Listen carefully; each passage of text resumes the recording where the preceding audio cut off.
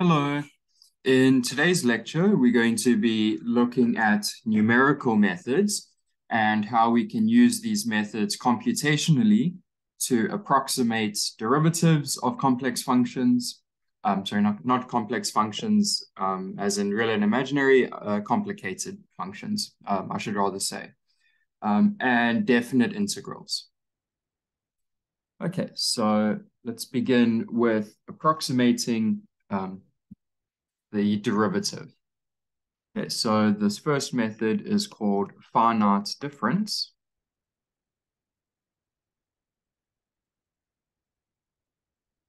Finite difference, and is a way of approximating the differential that we use in derivatives. So the dy by dx, we replace with delta y over delta x, where delta y and delta x are both finite differences in those variables.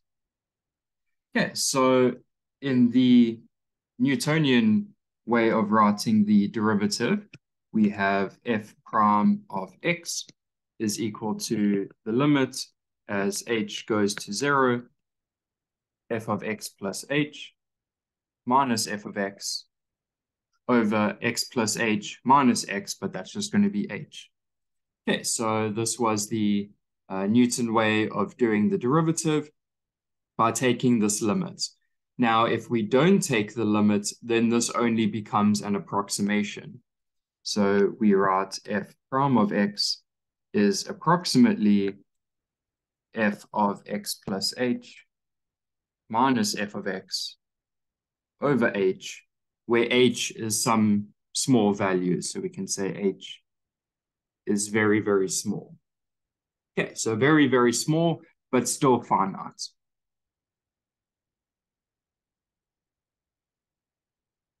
Okay, we're not going into this infinitesimal form where we have the df by dh. So the df by dx over here. We're not looking at the infinitesimal limits. We have a finite value there. Yeah, and this is how we define the numerical differentiation for f. Yeah, we approximate it like this. Okay, so we're going to be doing this computationally. So we can write this process using a Python function.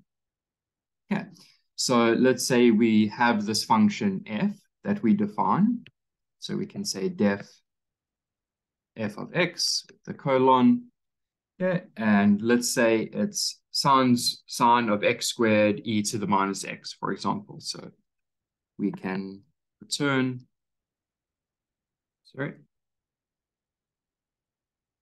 np.sine, because we're using the numpy library, x times x for x squared, times np.x for the exponential of minus x. Yeah, so we can write it like that. So then this represents f of x is equal to sine of x squared e to the minus x. Okay, so we've just made a computational form of that function. Now, if we want to find the derivative, or f prime, we can also define that as another function. So we can say def f prime, or f derivative, the naming is up to you, at a point x. Okay, so we need this finite, very small h over here. So we can define h to be something very, very small, something like that. So you can go even smaller than that, but just to illustrate the idea, we can write that. So now we just need to implement this difference and quotient here. But that's pretty easy to do. So we can just return. We need f of x plus h, but we've already defined the function f. So we can say f of x plus h. We know what those two variables are, minus f of x, and then we can divide by h.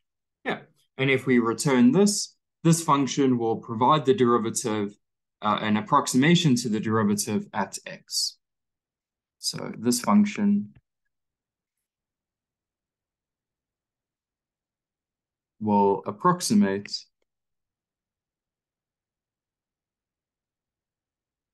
the derivative of f at the given x. Yeah, and as we make h smaller and smaller, this will get closer and closer to the exact derivative. Okay, in other words, closer to this limit above here. Okay, so that is the first derivative. Now we can repeat this procedure to find higher order derivatives. So we can do a second order finite difference.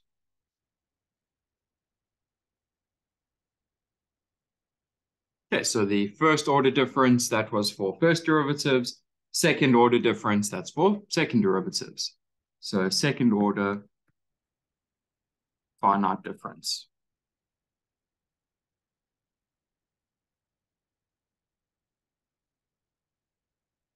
Okay, so there are a few ways of writing this, okay, just based on how you want to implement it.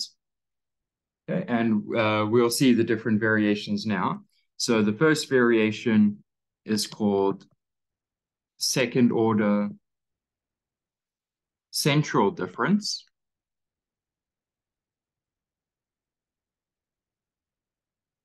Okay, so this is f double prime of x is equal to, and now we take the two derivatives, take their difference, and then divide it by the difference. Okay, much like we did here, where we took the difference in the function divided by h. For the second derivative, we take the difference in the derivatives and divide by h. Okay, in other words, differentiating the derivative. So this can be written as f of x plus h. So we take a positive step in the x direction, minus f of x over h. So that is the first derivative that we have, minus, and then we need to take the derivative of the function a little bit away from where we are. Okay, so we can write it as f of x minus f of x minus h all over h, and then again divided by h. So we see that for the first term, x plus h, we took a step forward, f of x plus h, so we're moving forward in the x direction. So we get the derivative there. Then the next term, we're taking a step backwards. Okay, because it's f of x minus h. So we're taking a step backwards, taking a difference between those two derivatives, and then we say that that is our second derivative. Yeah, and we see why it's called central, because the derivative at a given point here requires that we take a step forward and we take a step backwards, and then that gives us the derivative at that middle point. Okay, it's like an averaging between those two. Okay, so that's why we call it the central difference. This can be simplified to f of x plus h minus 2f of x plus f of x minus h all over h squared. Okay, so that's the first variation. Okay, so we would use this variation if we could take a step forward and a step back. We will see later in the applications of this that that is not always possible. Okay, so sometimes you can't take a step back for some reason, then this would not be used. Yeah, if you can't take the step back and you can only take a step forward, then we use the second order forward difference. So that's the second variation. So second order forward difference.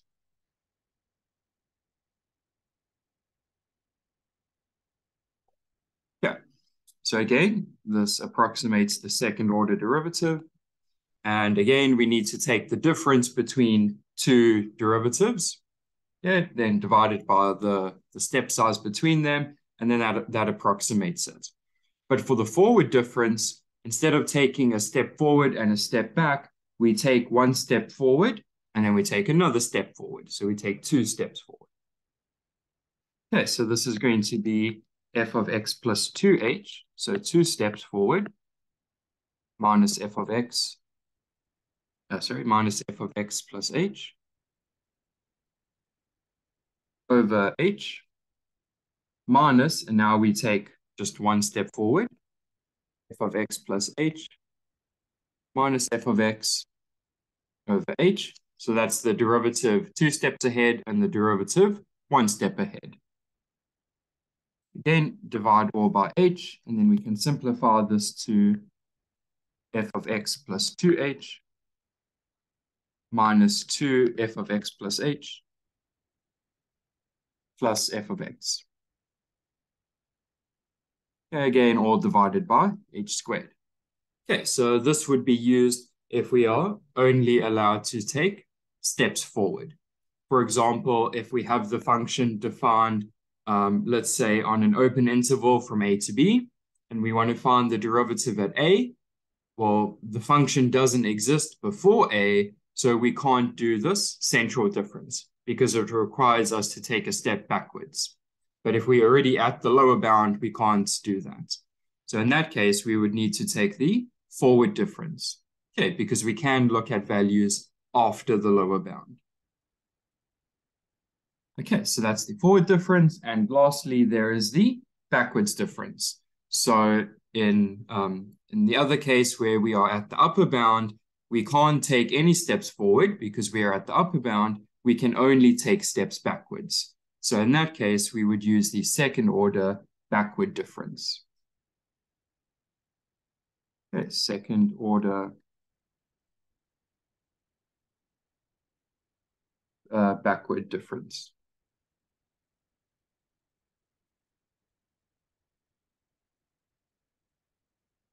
Okay, so again, we approximate the second order derivative as the difference between the first order derivatives.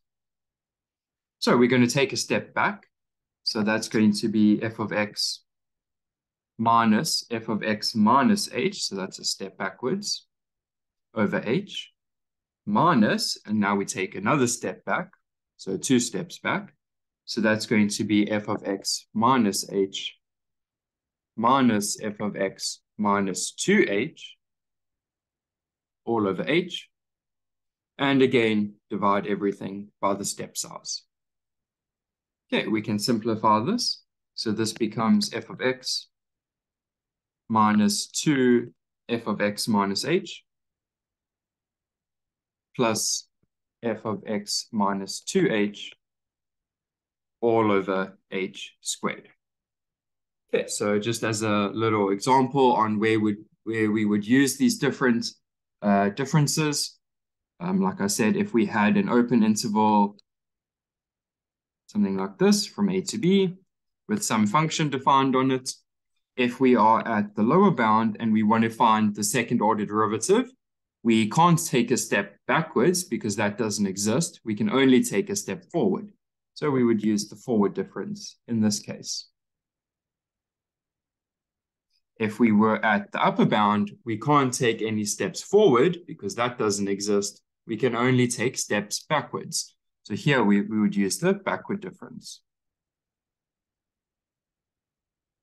But if we are in the middle, then we can use any of the three, because we can take step forward, take step backwards. That's not an issue. So we can use any of the methods.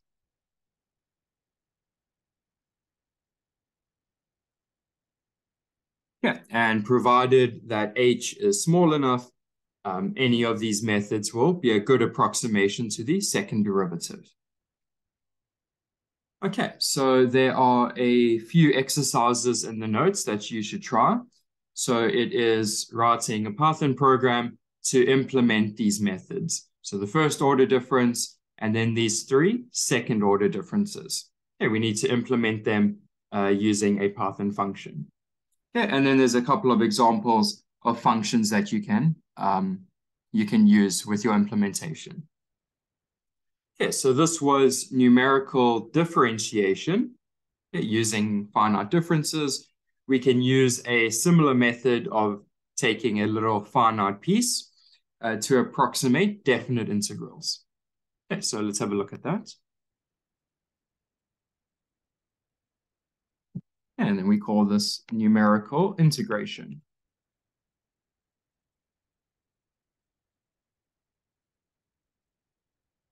Okay, so very similar to the idea of differentiation, we start off with the exact definition for the integral. In our case, we're going to be using the limit of a Riemann sum as the definite integral. So the integral from a to b, f of x dx, is equal to the limit as n goes to infinity, the sum from I equals 1 to n, f of xr delta x. Okay, so you should have covered that last year. Okay, so remember this is exact if we take the limit, much like how we took the limit for the derivative. If we don't take the limit, then it becomes an approximation. So this is approximately equal to the sum from I equals 1 to n, f of xr delta x. Okay, so we remove the limit and it becomes an approximation. Okay, so this is one method using the Riemann sum to approximate the integral. There are various other methods that you can use to approximate an integral, but we won't be getting into that. Okay, so maybe I will mention it later on in the tutorials, but you won't be tested on those other methods. Okay, so there's something like the trapezoidal rule, the Simpson's rule, Monte Carlo integration, and so on. But we won't be testing that. Yeah, maybe we can do an example in the tutorials though. Okay, so we're going to use this as our approximation. So how would we program this? Well, we need to be given a, b, and the function f, okay, as well as this value of n. Okay, so this n tells us how close to the limit we're going to get. So very, very large n will make this closer and closer to the exact value. Much like how in the derivative, very, very small h brought us closer to the exact value. Okay, so let's define the function f, for example. So def f of x. Let's pick some sort of complicated function. So return x times x, or you could use x double star 2 because that's for exponentiation. But let's just go with this times np dot sine of x. Okay, so this corresponds to the function f of x equals x squared sine of x. Okay, and we would like to integrate this from some given a to some given b. So let's say a was 0. So in the program, you would have a equals 0. And let's say b is pi. So we can, again, use the NumPy library to say np.pi. That gives us our value of pi there. Okay, so we need to now figure out this sum over here. Now, the sum can be done using a for loop, because we just iterate over r and then add to the sum as we go along. So we need some variable. Let's start it off at 0. And then as we iterate over r, we can add to this. Okay, next we need a value of n. We need a large value of n. So let's say 10,000 just to start off with. Okay, so we're going to iterate from I equals 1 to 10,000, or you can start from 0. It doesn't matter. Okay, so as we have more and more of these rectangles, in the limit, it will approach the exact value. So we don't have to worry too much about the starting. If you remember back to last year when you did the Riemann integral, that corresponds to the choice of sample point. So you can either choose the right side of the rectangle, the left side. You can choose the middle of the rectangle or any arbitrary points inside. And if you take the limit, that actually doesn't matter. Okay, but for here, when we say take the limit, we mean choosing larger and larger values of n. Okay, and then maybe we can test that out in the tutorial as well. Okay, different values of n and different sample points to see what effect that has. Okay, but let's start off with I equals 0 in this case. So we can have for I in range, and then just n. So then this will go from 0 up to n minus 1. Okay, so not including n. Okay, so we need to determine xr. So xr is equal to the starting a plus r times, and then delta x, but delta x is b minus a over n. So we can write that as b minus a over n, or you could define this as a separate delta x variable and then define it above. That's fine as well. Okay, so then we're going to have that the sum needs to be incremented by the function value evaluated at xr times delta x. So b minus a over n. Yeah, and then at the end, the sum will then approximate the integral. So we can print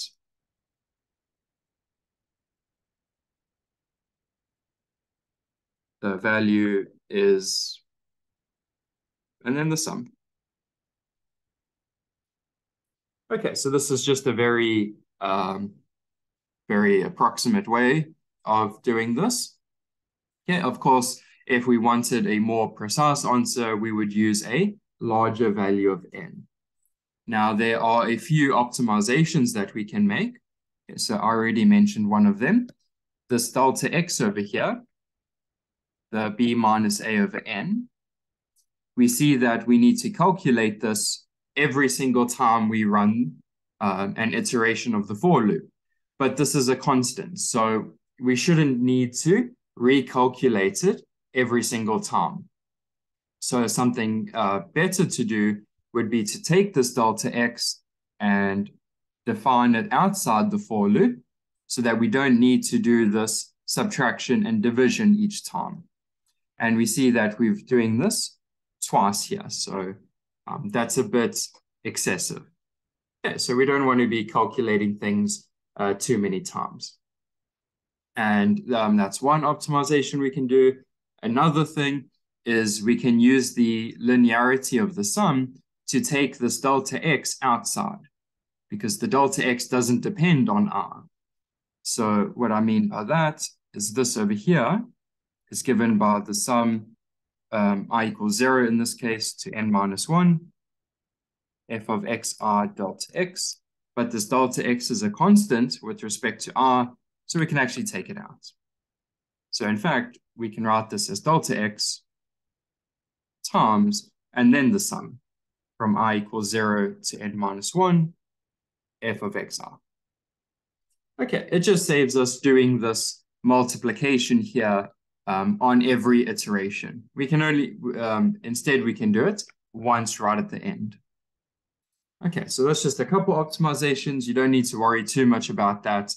I will talk about optimizing your programs later on. Okay, but it's just something to think about while you're doing these programs. All right, so there are a few exercises on this numerical integration in the notes and also in this week's tutorial. Okay, so please have a look at that. Try out the tutorial.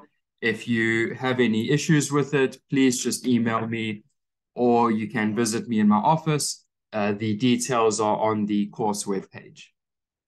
Okay, so please, if you have any issues, please let me know.